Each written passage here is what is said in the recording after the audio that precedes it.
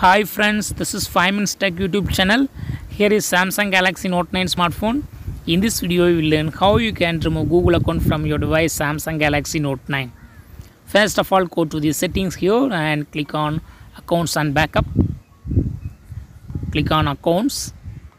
Click on the email ID that you have associated. Click on remove account. Again, click here for removing account and click OK.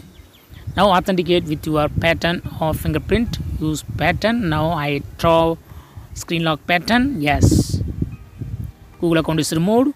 Go to Google Play Store and check. Yes, sign in is asked here. So you go to again sign in into Google account to access the Google products.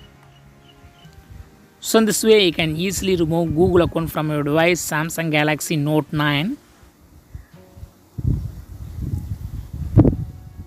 Again I tell you settings, accounts and backup, accounts, and here you can remove. That's all friends. Thanks for watching. Bye.